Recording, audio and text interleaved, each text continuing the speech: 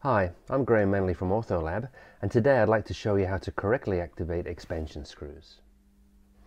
So here we have an upper Schwartz appliance. This one has two screws in the center of it. We'll just remove it from the model, and all appliances that have expansion screws come with this little adjustment key. You can see the arrows on the screws, and they are to be turned in the direction of the arrow. So I'm putting the key in the little hole there, and 1/4 turn is where you put it there and you move it there. That's 1/4 turn, and you do that to both screws. That's 1/4 turn. And in mixed dentition case like this, you can do it 1/4 turn every 5 days. 1/4 turn is 1/4 of a millimeter.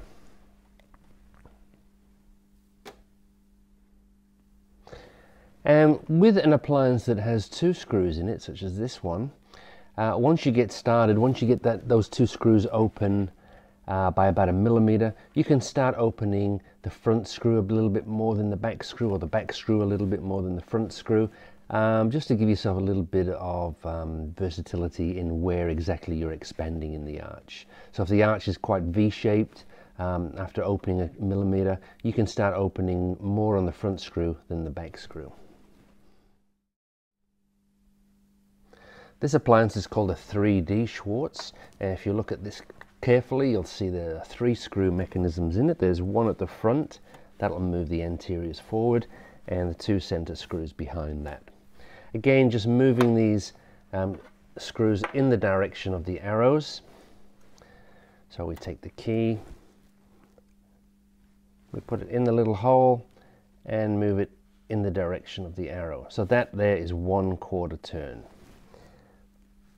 And with cases like this, the front section should be activated for a month before you start activating the 2 screws behind that. But again, once you have activated that front section, it's just a case of putting the key into the little hole and activate it in the direction of the arrow. So I'm activating these 2 posterior screws now. So I've activated each of those screws in the direction of the arrow by 1/4 of a millimeter. And again, that should be done in mixed dentition cases about once every 5 days, in permanent once every 7 days. This is a fixed expander. It stays in the mouth, obviously, it's cemented in.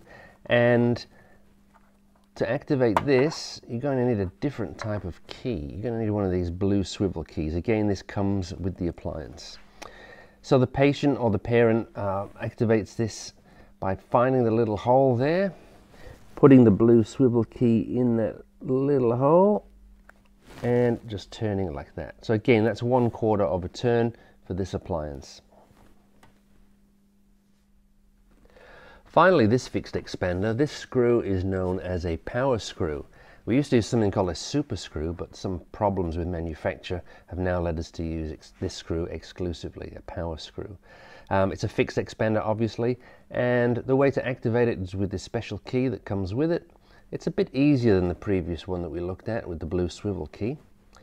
The key just goes onto the lock nut like that, in the mouth, and it's just turned as far as you can distally.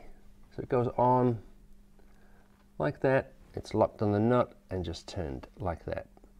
Now the difference with this appliance as compared to the previous one, let me just grab that back for you.